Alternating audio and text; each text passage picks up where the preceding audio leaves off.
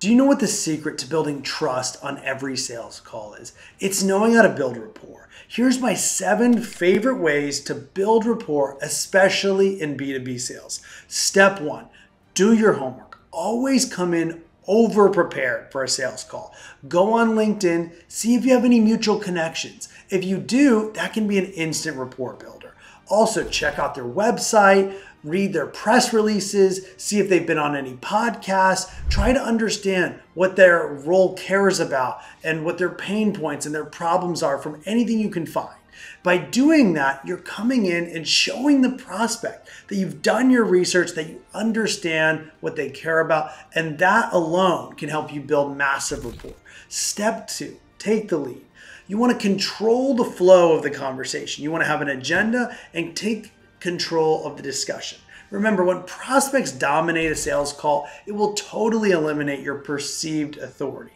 Step 3, know your industry. You want to be an expert. You need to know your product, you need to know your service, you need to know your competition, and you need to know what's your unique selling proposition. If you do this, you show the prospect that you really understand the problem they have, and they're going to view you as an expert. Step 4, share insights. You want to ask questions in a way that helps the prospect realize how big of a problem they have.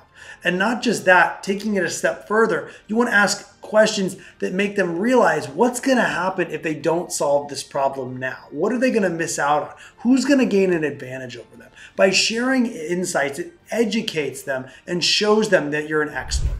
Step 5, master the art of listening. Be an active listener. Learn what their issues are, why they're issues, and gather all of the important details. All of this is clues that you can use to customize and tailor your sales pitch so that you have the best chance at winning the deal. Step 6, bring in backup. In the world of enterprise sales, sometimes questions might go beyond your knowledge, especially if you're speaking to a CIO or a CFO, or if the product's highly verticalized.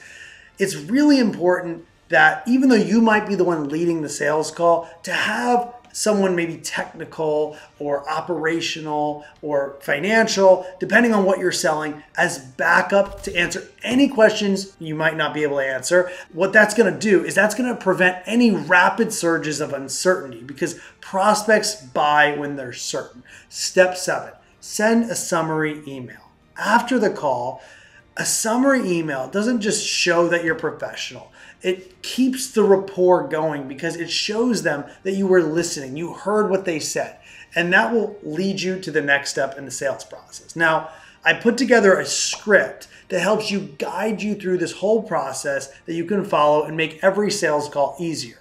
If you want it, click the link below and get free instant access.